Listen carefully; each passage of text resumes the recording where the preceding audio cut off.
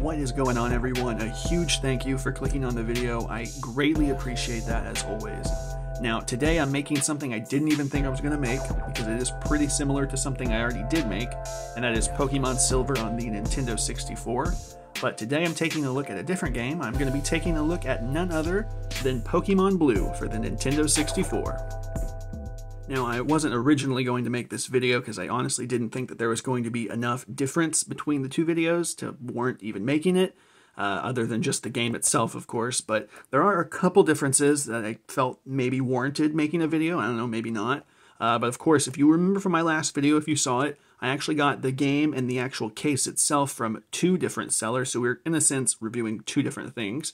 But this is actually an all-in-one product from just one seller, and to top it all off, if you couldn't possibly tell, it's actually a sealed product. So just in my opinion, when it's sealed, it just makes it feel more fun. Who doesn't love opening up a sealed product? But obviously, despite it being sealed and despite all of this Nintendo branding, it's not actually an official Nintendo product. It's just to make it look cool and for the collection purposes. Think of it more as like a functional art piece. Now, before we break the seal here and get rid of this natural light glare here, I do want to take a look at the back of the case here. Obviously, it looks fantastic. As we see, we got some screenshots here from the game that we all know and love. But there are a couple things I think worth mentioning here. First, we've got trade with friends and watch your Pokemon evolve. I think we can assume that that's probably not going to be happening, just like Silver. There was no way to actually trade Pokemon, so you are locked into what you got here. But down here, a couple more things worth mentioning, a little bit about the game. It says, collect up to 151 Pokemon played the red EMU version. That, to me, personally sounds like a grammatical error. I don't know if they're meaning this is the red EMU. I would assume it's probably the blue EMU. So I don't really 100% know what that means, but I assume we are working with the EMU versions of these games. But because it also does say you don't need both versions, red and blue, to collect all the Pokemon. For those who aren't familiar, I believe the EMU versions include ways to actually collect all of the Pokemon in just one game. So I don't believe that they have like trade stones to evolve Pokemon. I think you can actually just catch those Pokemon wild, assuming I got that correct, of course. Also, it does say down here, save your Pokemon in collection and game progress on the game pack memory. I assume that's maybe referring to the actual 64 memory pack that you actually plug into your controller. I, of course, am going to be taking a look at all of that whenever I actually pop into this, of course.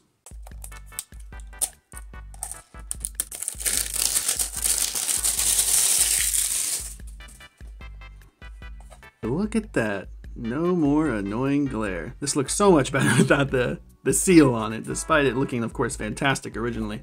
We can appreciate this a little bit more without that annoying glare. Again, I do apologize for that. Just my way of getting some natural light in the room.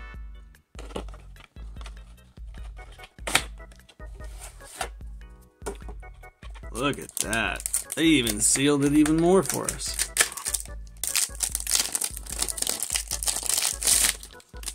Here we go. Pokemon Blue.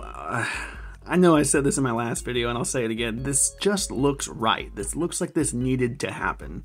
Totally understand why they didn't do it. It would probably be a disaster for them if they actually ported these, but this just looks good. And of course, the 64 in general, just having colored cards, they're the best ones who did it. I know more people did it, but like they're the best ones who did it. Yeah, this car, I mean, it looks fantastic. Like I said, this just looks like it belongs. I actually don't own any blue cartridges right now, so this is kind of like my first, and wow, yeah, it just looks great. I mean, what else can you really say? Pokemon Blue on the Nintendo 64. So yeah, not that there's really anything else to look at, I think I'm going to go ahead and pop this into the 64, and we'll take a look. Real quick, for those who don't know, I do generally like to record on a CRT TV. I could screen record it, but I just wanted to try and show you the more genuine, authentic experience, so I felt like the camera, my phone camera, maybe captures that a little bit more genuine, a little bit more authentic, so you can hopefully see what I see and what you'll actually be purchasing. All right, here we are with Pokemon Blue, and I'll just go ahead and say this now. We'll just go ahead and get this part out of the way.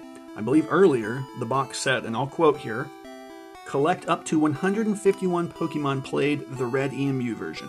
So I was led or under the assumption that perhaps this was meant to be the blue EMU. And sadly, I don't think that's the case. Again, I could be a bit of a dumbass and just missing things, but yeah, I was under the impression that this was the blue EMU, so I thought maybe I could collect all of the Pokemon, being able to run into various final stage evolutions like the trade ones out in the wild, things like that. I found a list of things, I'll try and throw it up here, of things that are supposed to be in the Blue EMU version, and I was not coming across any of that stuff. Like, Mew was supposed to be, I think, in the game corner as a prize. He wasn't there. Various Pokemon were supposed to be on various routes, things like that. I was not coming across any of those. Maybe I'm just having terrible luck. Maybe I'm missing something, I don't know. But from what I can tell, this is just the standard Blue version, which is totally fine. It just means, you know, you're not going to be able to collect them all, sadly. So don't get this, or don't go into this thinking that you can get them all. But again, I could have just missed something. I could be wrong on that. But from what I can tell, this is just the regular Blue version. Yeah, the back of the box also says, you know, you don't need both versions, red and blue, to collect them all. Not entirely sure if that's true. So it also says, save your Pokemon collection and game progress on the game pack memory. From what I can tell, it doesn't do that. I literally just checked my game pack. There's no Pokemon Blue on my 64 memory or anything like that. It just, like the Silver video I did, it just uses the save states to actually save, which I do like. I do prefer that. I like that that is an option here, because you can literally save whenever you want, which is really nice. And of course, you can always, if you maybe mess up catching a Pokemon or mess up losing a fight, you can just really quickly load back to that most recent save point and just try again. So, really big fan of that, though. But yeah, I don't believe it's actually saving on any game memory pack. But it does save, and that is, of course, the most important thing. That's the main thing that we wanted out of this, to make sure that it does save and can hold a save. So that is, of course, a massive plus. Also, like the Silver video I did, it does have those similar settings. I guess that's maybe what you would call that, the various settings they have in there. And then they also, of course, have the ×2 speed, which is the best thing that you could possibly add in a game like this. It makes the game, not that it's not playable, but 10 times more playable. You can just absolutely breeze through these games. If you wanted to, I bet you could probably beat this game in a couple of hours. I obviously took a lot longer than that. I was taking my time, playing with my girlfriend. But yeah, the ×2 speed is a much needed or much appreciated addition to this game. Also, I do think it's worth mentioning that since you do save, or you do the quick saves with the yellow keys, the yellow arrows, you gotta be careful when you do that, because you might accidentally save over something that you don't mean to, or save when you don't mean to. You're supposed to hold up to load, so that's good. I think that's good, and then you just tap down to save, but just be careful with that, because you can... I was definitely accidentally clicking the save thing a couple of times, which is not the end of the world, but if you're trying to be careful and trying to do certain things, that could definitely mess you up. And I'll have to double check, but I'm pretty sure both this one and Silver, I could be wrong, they didn't like give you instructions to tell you what the buttons do and how this game saves exactly. You kind of just have to figure it out on your own. It's not super hard to figure out, but if you maybe don't know and are just trying to save the normal way, it's probably not going to actually save your game, and then you might have to end up starting over. So definitely thought that would be worth mentioning. Overall, though, I mean, I had a ton of fun playing this game. It's Pokemon Blue. How can you not have a ton of fun playing this game? It's definitely a little bit more like the Pokemon Silver, you know. We went into Pokemon Silver not expecting to get them all. I went into Pokemon Blue expecting I maybe could get them all, but it doesn't seem like that's the case. Again, I might be wrong. I could be stupid. But from what I can tell, it's just regular Blue. But we are able to beat it. We crushed through the Elite Four. Had a ton of fun plowing through the Elite Four. We beat the game. The game saves. That is, of course, the most important feature of this, is that the game works and saves. So, all in all, I'd say this was a plus. This was a good experience. I definitely recommend trying this if it's something that you are interested in. Obviously, authentic games are skyrocketing in price as we speak. They're just getting more and more expensive, and a lot of times, the batteries are dead. So, if you don't mind paying just a little bit less and essentially not getting as much, you know, you can't capture all of them and you can't trade, definitely worth it, at the very least, to add to your collection. Alright, that is going to bring us to the end of the video here. Pretty sure I said this in my Silver, and I'll go ahead and say it again here. This is probably going to be the last Pokemon 64 video I make, just because they are so similar. I don't want to keep pumping out the exact same stuff over and over again, you know. I don't need to do a red version of this, so...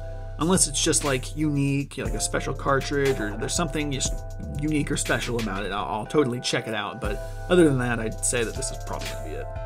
But overall, though, I mean, I had a ton of fun playing these games, both it and Silver. They were just super fun, especially with the ×2 speed. It's an overall fun experience. I like having them on the 64. Like I said before, when I saw it, as a massive 64 fan and Pokemon fan, it just spoke to me. It looks great. All of it looks great across the board, both of them. And these boxes look great. And, you know, they're not perfect. There are some downsides, you know, like we said. I don't think all of this is necessarily correct. I don't know. It could be wrong. It could be stupid. But overall, though, I think it's definitely a fun experience. If you're a 64 fan or a Pokemon fan, you might consider collecting this if you think it's fun. I'll have a link to that down below if you guys want to check it out. So if you all enjoyed the video, feel free to leave a like and subscribe. That would help out the channel so much, and I would greatly appreciate it. But until next time, I'll see you all later.